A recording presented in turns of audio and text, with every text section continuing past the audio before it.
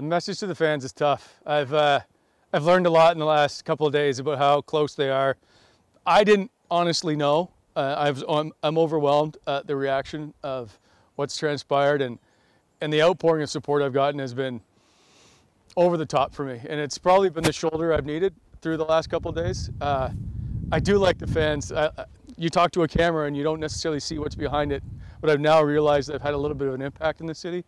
So it's been really good. Can you tell me just a little bit of what people have said to you? A number of people I have no idea. I didn't even know they knew I existed, who have reached out through all forms of media whatsoever, and to see it has been a little overwhelming.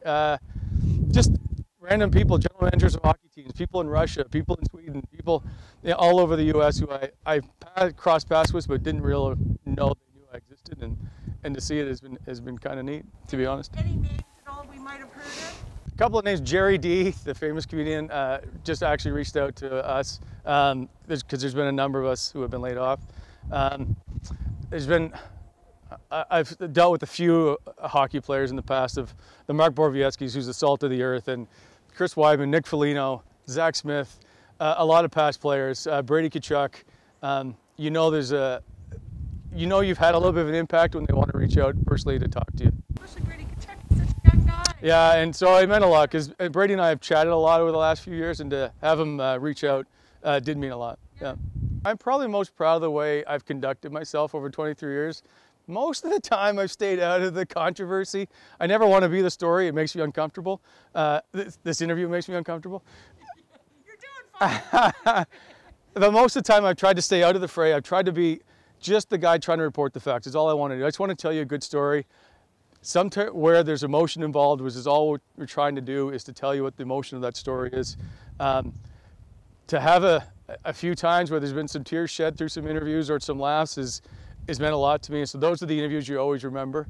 That's probably what I'm proud of, just the fact that I was probably a pretty good reporter and didn't really realize it. Do you have any plans? Or are you just kind of... I don't have any plans because I didn't know I needed a plan for this, which is probably the wrong thing to say, but I got to figure it out. I have no idea. Change is good, they say, so I'll try and figure it out. Worried, absolutely terrified, yeah, but hopefully in the near future something will transpire.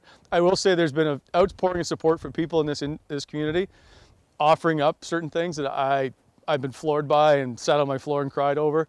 The Ottawa Redblacks have been phenomenal to me. Is there anything else you'd like to add? The people of Ottawa have given me a great career. They've given me a chance to meet my wife and have my family here, and I love the support of this community, and I'll never forget it.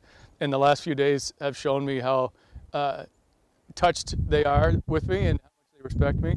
That'll never be forgotten.